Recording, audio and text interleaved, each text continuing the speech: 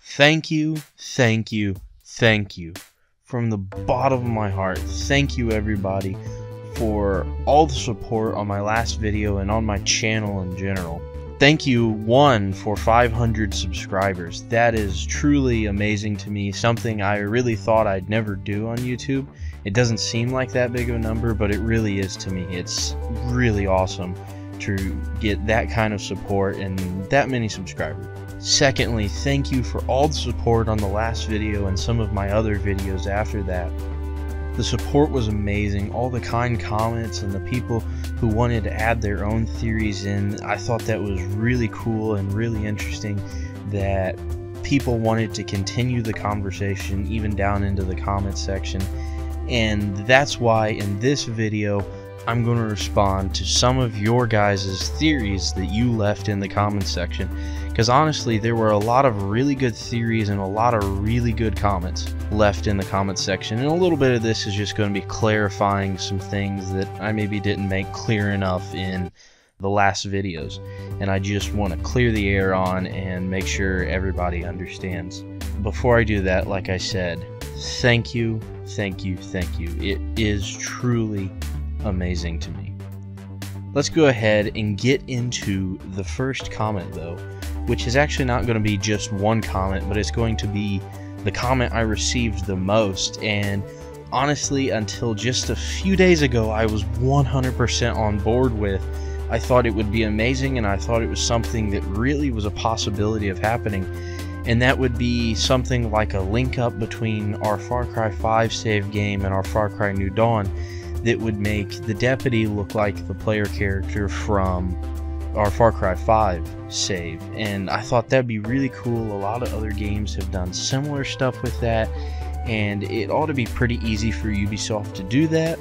But sadly, I have to drop the bomb on everyone that I really don't think that's going to happen. And the reason I say that is because as I was doing some research for another video, I ended up on the Far Cry New Dawn Twitter, which took me to the forums and a forum post about the guns for hire in New Dawn, and the little snippet there about the judge, which says that the judge is a silent character who never removes their mask and does everything that Joseph Seed says to do. To me, that kind of put the nail in the coffin that any type of transfer over or anything like that would happen. And I can already hear you guys down in the comment section clicking away with your Cheeto covered fingers. Yes, that's only really true if my theory is true that the deputy is the judge and they are one and the same. The deputy could be another character, and that character could be a transferred character, but again, I really believe my theory, so at the moment I don't really think that's true. If you don't think the judge is the deputy, that's cool. Again, it's just theory, and everybody's allowed to have their own theories and ideas, and we'll find out on the 15th what's right, what's true, and hopefully we all get to enjoy the game and it's a really enjoyable game for us. But sadly, the comment I had the most is going to turn out probably to be wrong. It was something Ubisoft could have probably easily done, but I do understand from a storytelling point how it's much easier just to make the judge a silent, masked character who basically is just there. This next comment is going to be one that I thought was interesting. It was from Ryan, who says, "I hope we can help the Rook come to their senses and leave Joseph while overcoming their survivor's guilt in the game." And that would be an interesting twist, to be able to help the Rook break free of Joseph. But I'm not really sure on that one, because I'm not really sure if Joseph is going to be a true enemy in this game. Because we're playing as a new player character who is new to the Hope County region. This player character theoretically doesn't know what Joseph actually did, is only going to know the stories of Joseph Seed through tales and what other people who are from Hope County tell the player character. It's kind of a clean slate with Joseph Seed. We really don't see him as a bad guy anymore, at least from what I see so far. And again, this is just some speculation, not 100% in the game. He could totally be one of the biggest enemies in the game, but I doubt it, because 3 enemies in one game that come from 2 different groups would be a lot of story balancing, and I feel like we're going to have to sort of get over that anger that us as players resent at Joseph Seed and learn to work with him to defeat the new enemies, which is going to be the Highwaymen and, of course, their leaders, the twins. It could be a tough road for some players. You know, a lot of players are very angry at Joseph Seed and really just through the whole game wanted to kill him. I know in my whole playthrough I was so disappointed that when I got to the end and I couldn't just shoot Joseph Seed, because all I could see going into that final fight was just feel that moment when I could just shoot Joseph Seed and put one in between his eyes, but you never get that. You never get that gratification. And it was a really good storytelling ploy, but it really tugs at, you know, what people want inside of them and feel deep down. Sadly, I don't really think that one's going to happen, but it was a really interesting theory, and it would be kind of cool if we could do something like that, though. Dupity? Dupity lol? What the fuck is this? You spelled deputy dupity in the thumbnail. No fucking way. Ah, motherfucker! Okay, I can fix this. I can fix this. Don't worry.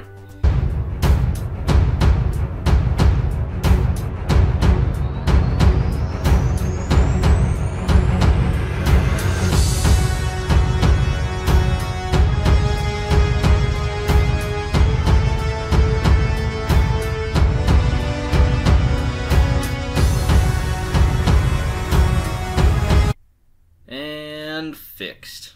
There you go. I fixed it. Hope you guys are happy now. Third comment here is going to be something kind of along the lines of the last thing we just talked about, and it's going to come from Stubby Hands, who says, I feel like Joseph's views have changed drastically based on what we see in Far Cry 5 versus New Dawn.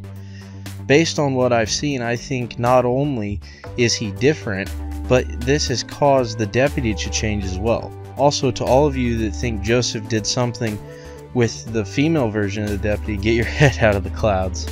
Okay, the last part there is just kind of out in the wild there, but I want to talk about the first part. And I think he's right, probably, that Joseph Seed is going to be quite a changed man from what we've seen in Far Cry 5. And not just because of what happened and, you know, him being crazy or anything like that, but because he's in a different position now. Now he's not a cult leader. He's no longer just a man screaming from the rooftops that the end of the world is coming and people see him as crazy, but now he's a legitimate leader of a legitimate group in a post-apocalyptic world that's going to be seen as someone who needs to be worked with to achieve the goal of peace in Hope County, which again is going to create a lot of polling between old characters and us as player characters about wanting to kill him or harboring resentment at him. But I think ultimately we might find a completely different Joseph Seed than we saw in Far Cry 5. We're going to find a calmer Joseph Seed. We're going to find a Joseph Seed who thinks his actions out a little better, which he already did quite a lot in Far Cry 5 if you really think about it. He really thought about what he was going to do. He didn't rush into a lot of decisions, which means we could see a Joseph Seed who is almost unstoppable. And I think this is going to come, number one, from age, from humbling of, you know, the world ending and having to reborn, and him being right. He was right all along, and now people can see that. Even some of the characters who would have never believed what he did. Now that doesn't change all the bad decisions and bad actions he did in Far Cry 5 of killing innocents and just taking over the land and things like that. So I still believe there's going to be a lot of resentment there, even though ultimately he was right in the end. Okay, and one little comment I want to clear up here was that a lot of people were getting confused when I was talking about how long the deputy and Joseph were in the bunker, and I said, you know, it could have been 5-10 years, and yes, I know New Dawn takes place 17 years later, But the reason I came to that conclusion was because we see that they've already created a civilization, and that's not something you just pop up out of the ground and happens overnight.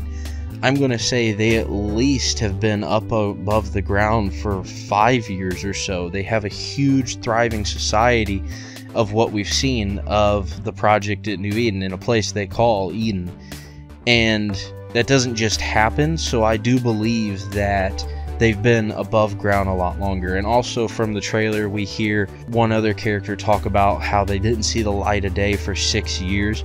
And that kind of tells us maybe the timeline of how long people were hiding for, 5-6 years after the bomb fell. So we could have 10-12 years maybe of Joseph and the deputy above ground, not in the bunker in isolation. Just a little clarification there. I know that was my fault, I just didn't clarify that in the video. And then finally, the last comment here is a lot of people seem to think that the judge could be Jess Black. And don't get me wrong, I see the resemblance. The green hood, the bow and arrow, the stealth, all that. I see the resemblance. But so far, I haven't seen any evidence that it is Jess Black, and I haven't seen any evidence that Jess Black is even in this game or survived the nuclear blast. And she could be, I just haven't seen any confirmation of it yet. I don't really think it's Jess Black, honestly, and I think the deputy could have learned to fight like Jess Black and kind of take on maybe her attitude and things like that, but I'm not sure it's really Jess Black. And a lot of people pointed out against the Jess Black theory is that Jess Black was a very outgoing person, a very loud person. She wouldn't be the type to put a mask on and not talk, and she definitely wouldn't be the type to work for Joseph Seed, in which we know the judge, through that other snippet out of the article, is basically the right hand of Joseph Seed and does everything Joseph Seed tells the judge to do. I don't really think it's Jess Black. You're entitled to think that if you think that's right. Again, there's nothing wrong with it. It's all just game theory. But personally, I don't think that's Jess Black. And to wrap this video up here, once again, guys, I have to thank you so much for 500 subscribers. It is really amazing to actually get some movement on YouTube and just have a feeling that people are watching and people actually care about what I'm creating.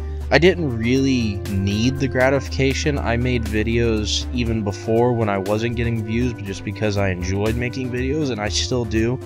But trust me, it does feel really good just to get some gratification and that idea that people out there think you're creating something that's worthwhile. It does mean a lot to me, and truly I have to thank every single one of you for that. So without further ado, I think we're going to call it here for today. And as always, I really do hope you guys have an absolutely wonderful day.